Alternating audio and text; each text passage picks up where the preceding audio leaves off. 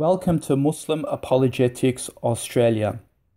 I'm doing this second counter rebuttal to Abu Ismail, and he's actually responded to our video.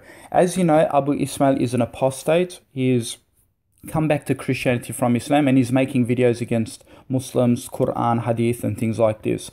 So he's made a response, and this is my counter response to him about Islamic fire torture. Now remember, in our initial video, we were addressing Abu Ismail on the topic that the Prophet Muhammad ordered the burning of Muslims who don't come to the mosque. Now we completely debunked his points and asked him to show evidence. When he could not show evidence, he obviously made a second video pertaining to evidence, and this is why this is a counter response to his claims. Now I'm not going to post everything he's said in the video. You can go and watch his video, and what I'm going to do is just break down his arguments, and that's why this is a second counter rebuttal to his points. Now Abu Ismail made the claim that the Prophet Muhammad did himself burn people with fire, because we Muslims went to his page and asked him for the evidence, right? Because we showed him, because he was making the claim that Muslims don't think it was literal, because Muhammad didn't go ahead himself to do the burning and so forth, but of those Muslims. So then he brought a new video up showing how through various hadiths, Muhammad in fact did get involved in the burning process himself. But you will see in his video how he already went on the ropes. It's amazing how hypocritical and how dishonest these missionaries are. He actually quotes a hadith where Ali radiallahu anh branded people. This is the fourth Caliph of Islam. He tortured people with fire, and he was using Ali as an authority. He also quoted a hadith in Sahih Bukhari, and he used Book al-Tabari, where the Prophet Muhammad also did burning of people he didn't like and so forth. But do you notice how he actually shifted the goalpost? We asked Abu Ismail, because his first initial video was about Muslims being burnt because they didn't come to the mosques for prayer.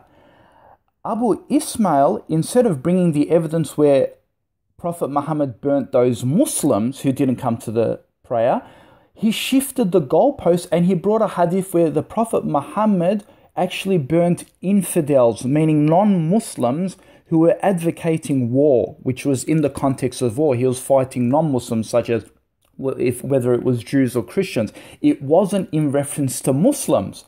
So why the dishonesty, Abu Ismail? Why did you then move the goalposts, and instead of bringing evidence where the Prophet Muhammad literally burnt Muslims who did not come to the mosque for not praying, you then brought a hadith where it wasn't about Muslims, burning Muslims. It was evidence in regards to burning non-Muslims. So again, you've proved to be dishonest and bankrupt, and you can see how you've been refuted on this point. So now you've changed the goalposts. So since he's changed the goalposts and now he wants to argue the Prophet Muhammad burning infidels, but notice, and these infidels, it was in the context of war. These are people who committed treachery and were fighting against the Muslims. So it's not just innocent people. So anyway, since he wants to change the goalposts and now move from burning Muslims, which he got refuted on, to infidels, the very same Abu Ismail actually admits in another narration in the hadith where even the Prophet forbade that practice of burning the infidels using Allah's punishment, right? And then he calls it a contradiction. So why is it a contradiction? You believe as a Christian in your New Testament that certain laws were abrogated.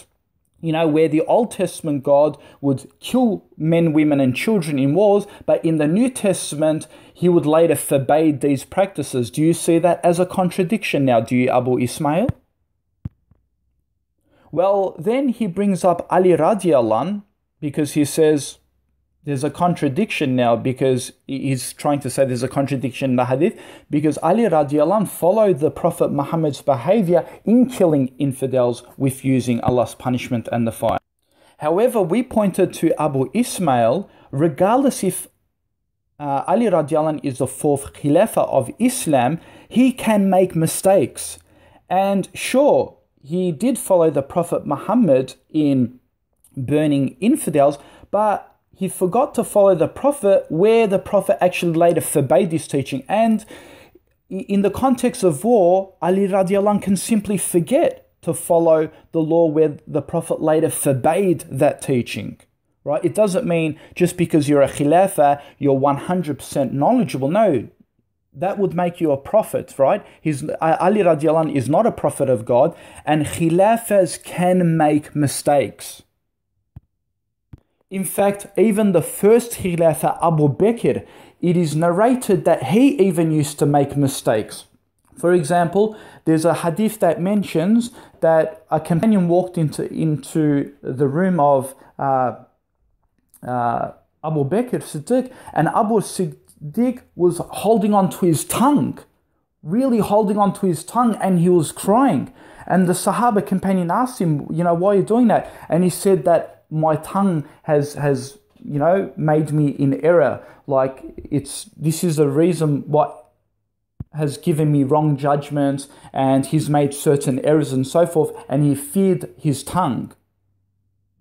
So just because you're a Khilafah, it doesn't mean you can't make mistakes. The only person that can't make a mistake is Allah and the Prophet Muhammad, who rules by the book of Allah. And that's what Ibn Abbas did. Ibn Abbas, who's a close companion of the Prophet, also, not just Ali radiallahu anh, a close companion of the Prophet Ibn Abbas, who actually tried to correct Ali radiallahu anh and say, I wouldn't have done that. Because obviously Ibn Abbas remembered that hadith where the Prophet later forbade that teaching of even burning infidels. Furthermore, when it is said to follow the rightly guided hadith, it is to follow the rightly guided hadith if he is ruling by the Quran and the Sunnah. If Ali radiallahu anh is ruling by the Quran and Sunnah, of course we follow him all the way as our Khilafah. But if Ali radiallahu anh turns around and says, you can eat pork chops now, do we now follow Ali radiallahu anh, do we? If it's disobeying Allah and the Rasul. Yes, we are told to follow the rightly guided Khilafahs, but in a general sense. And here's another point. Abu Ismail actually breaks another premise, and that is going to the highest authority for judgment. He blames the Muslims that we shouldn't be going to Ibn Abbas because Ali radiallahu anh is actually higher in position than Ibn Abbas because he's a Khilafah. But what Abu Ismail is forgetting is that the Prophet Muhammad is higher than both Ibn Abbas and Ali radiallahu anh.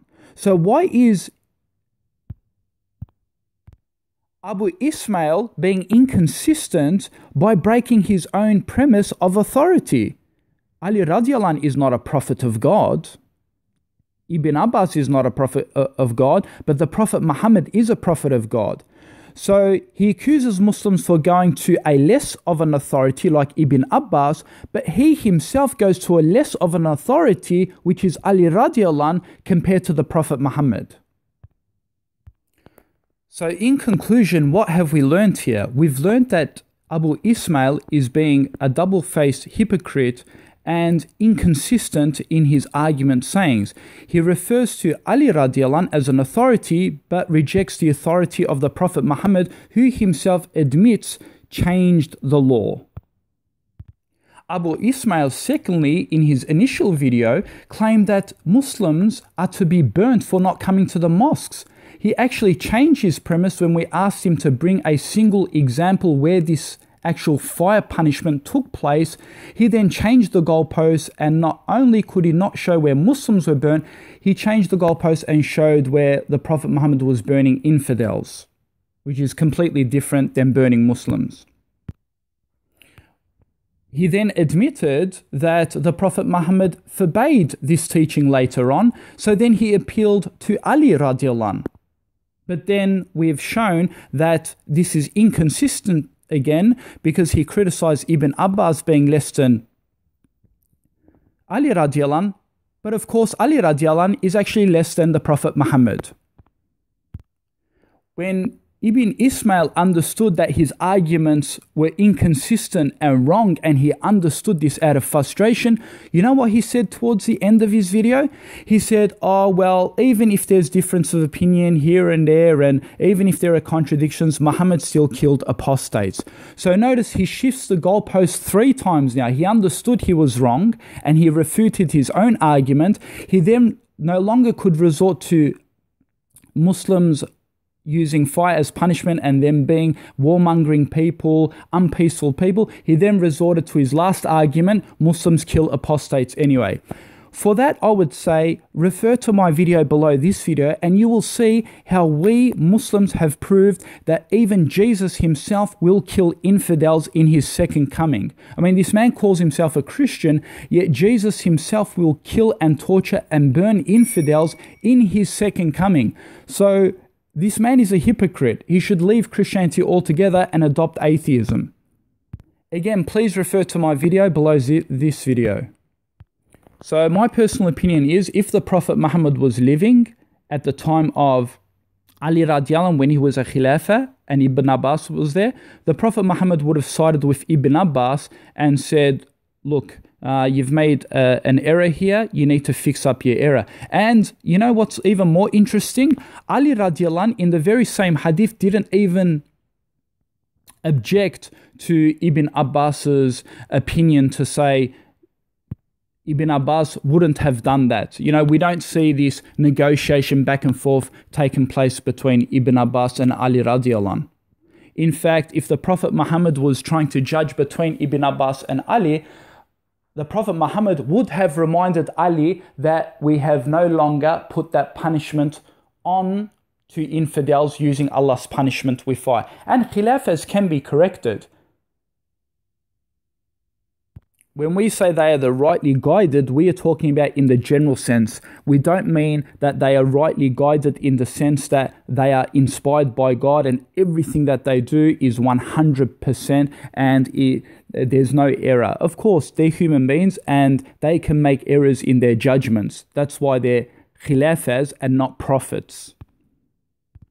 You know, if you claim that Ali radiallahu anh can never make a mistake, then you're putting him in the same position as the Prophet Muhammad. You're making him like a prophet who does not make mistakes in religion.